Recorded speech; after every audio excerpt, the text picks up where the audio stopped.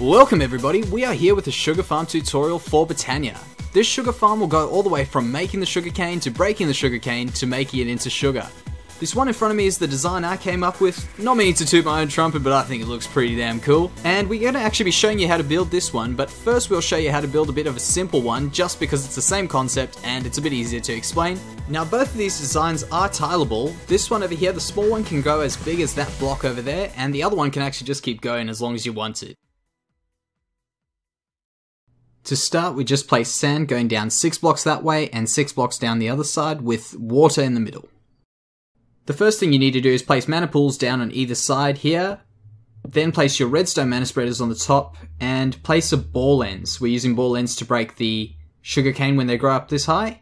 The next step is place your hovering hourglass in the middle, and I'm using 20 soul sand for 20 minutes time on that, but you can play around with that and see what suits you. Then you can come around the other side here and place a mana pool 1 block up, just so that it collects whatever's left over of the mana burst when it does shoot through there. And we may as well use mana sparks just to recycle whatever mana does come through. All that's left to do is place down sugarcane and we can get going on the automation of the sugar. I'll just switch over my inventory so we can get going on that.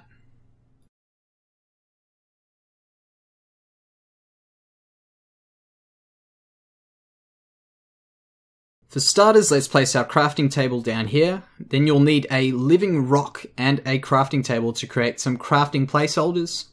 And we'll use these to make a crafting pattern, so you'll need 1 piece of redstone because we're only making 1 spot for the sugar. Place the redstone in the corner here and place the crafting placeholders around it, and we should get a crafting pattern.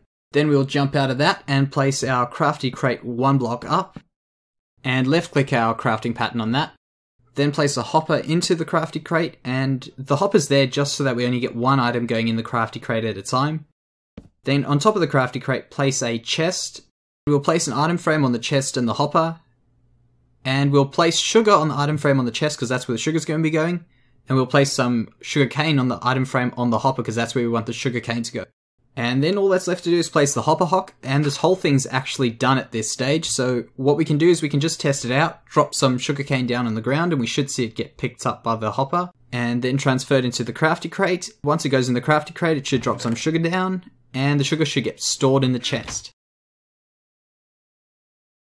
Now we can have a look at our other design. It's actually the same concept as what we have just made, but it's a little bit different. The beams are going to be angled at an angle, as you can see in the middle here, to mana pools in the middle. So they're both going to the same mana pool. When you come around this way, you can see that I've put a path down the diagonal there.